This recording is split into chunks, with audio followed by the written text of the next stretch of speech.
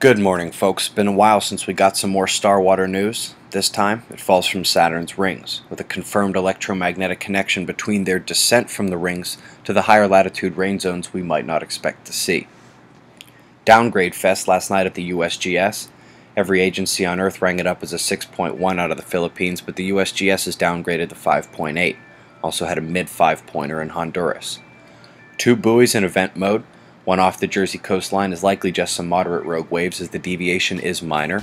But in Alaska, very doubtful this is accurate. A 120-foot swing in the sea level is the kind of thing nearby ships and coastlines tend to notice. This buoy has been doing this for weeks. Imelda on the left, Victoria on the right. Imelda is the most powerful storm on the planet right now, and the islands east of Madagascar are probably not happy. Victoria will get some rain to southwest Australia tonight and tomorrow, but the big storming is still in the northeast. Southern New Zealand about to get another Antarctic chill. Europe has a few lows and a few more weather alarms, but not on this map is former Soviet Georgia, taking the worst of it with 8 to 10 centimeters of hail in about 25 minutes that destroyed nearly every local crop and damaged almost every building structure. In the U.S., 2 all-time snow records set by the current storm. If you come look at the past week, month, the records have been in precipitation and cold, and yes, that factors in the winter season. U.S. watch zone did not disappoint last night. Tornadoes dropped, semis overturned, buildings damaged, significant hail, flash flooding, widespread lightning. And that's all before I went to sleep. This is Strike Star, by the way, and it's awesome.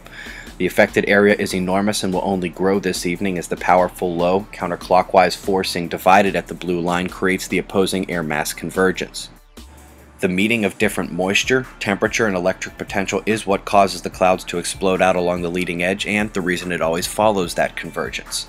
The severe weather and flooding risks are pretty much coast to coast today as we do have that next rain and snowmaker headed to the Rockies.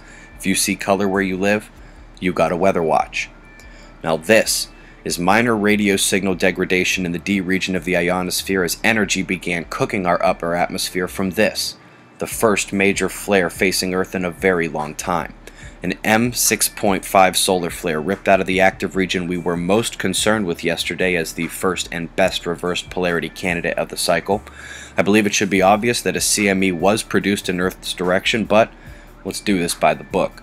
Soho Lasco C2 is updated, filming from Earth, ejecta visible in all directions leaving the sun. We call it a halo eruption, and it's a good sign that a blast is headed our way.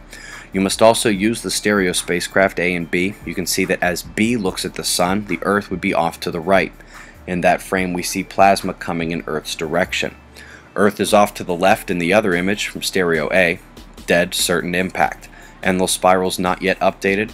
Let's come look at the sunspots starting in the bottom left. These sunspots grew up before our eyes and are starting to mix charges out front. Top right, we have a traditional spreading region but thick, dense, and magnetically mixing in the middle. Lastly, our M flare maker, decaying a bit after the blast but still showing that reverse leading blue polarity when it should be red negative. Still waiting for the speediest solar wind stream particles. Keep an eye as the yellow speed rises today. We absolutely have another, this CME, on its way to Earth. Check the Enlil spirals and the CME arrival prediction time on ISWA when they update. Last 2 days of the uptick watch, eyes open. No fear, it's 6:35 a.m. Eastern Time, and that's the news. Be safe, everyone.